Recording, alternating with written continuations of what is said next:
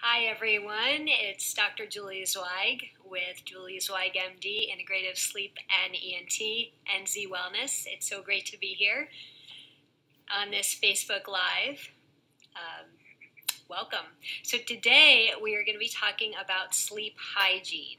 So what does that mean exactly? Well, hygiene means to clean. So basically we're going to be talking about behaviors or actions that help you clean up your sleep and help you have a good night's sleep.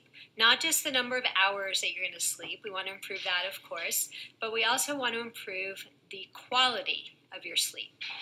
So we're going to talk about some things that will help you get ready for bed and hopefully have a good night's sleep. So the first thing we're going to talk about is the sleeping environment. You want a very cold or cool room and also a dark bedroom. A lot of people use shades that block out the light, but definitely you want a dark bedroom and a cool bedroom. The second thing you want to do is perhaps dim the lights before you go to sleep for maybe an hour or two. Make it a quiet environment, maybe try some meditation, calm yourself down. That always helps you get ready to go to sleep. Another thing that we want to do is avoid caffeine, any caffeine, after about 12 noon. And I know that's really hard for some people, but we really want to hold off on the caffeine. And caffeine can be in the form of coffee, tea, and even chocolate. I know, I didn't really say it, but yes, chocolate too. Now remember, decaffeinated coffee is not no caff, it is decaffeinated. It has low caffeine, so it still has some caffeine in it. It can still keep you up at night. So we want to stay away from caffeine products after 12 in the afternoon. So what else can we do? The other thing we want to do is stop using our electronics about 2 hours before we want to go to sleep. Why is that? Well, first of all, it might get us stressed. We have to check that last email, we have to check that last Facebook post, etc.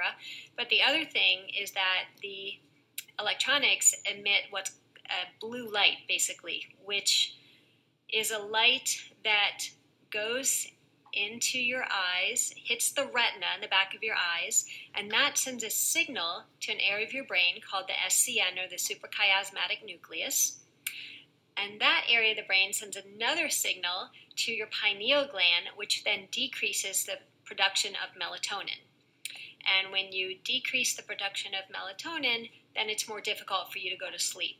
And sometimes these blue lights can actually keep you up for an extra 3 hours at night. So you definitely want to stay away from using your electronics. Now there are some blue light filters that you can put on your computer screen, or programs that you can get to, that you can download that block out some of that blue light. And there are also filters you can actually get on your reading glasses or your regular glasses. I'm not sure about contacts, but certainly you can get them on your glasses, and that does help. So what about naps? People are often asking me about naps. Well, naps in certain cultures are pretty mandatory. They definitely have the siesta in certain parts of the world. The thing about naps is that if you're taking a nap and then you have more difficulty falling asleep at night, then that is not a good thing to do. You definitely don't want to take a nap in that situation.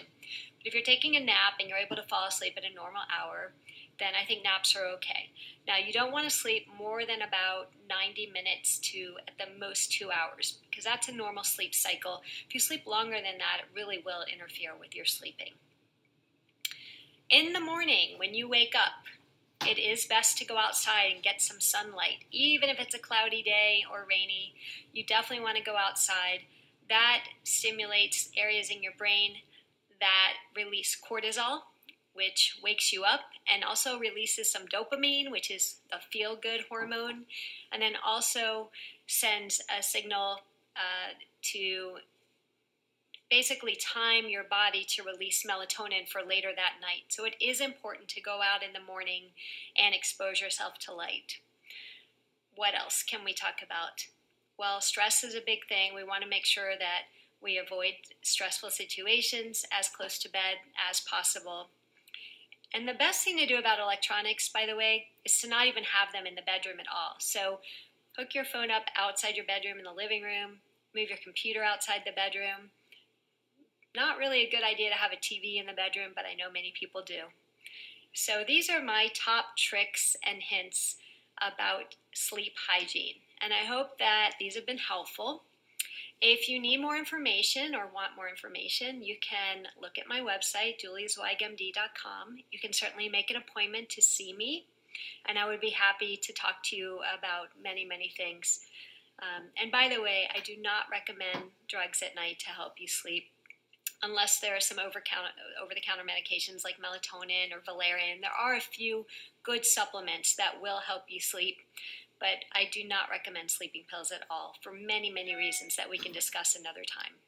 So for now, I'm going to sign off for this week's Facebook Live.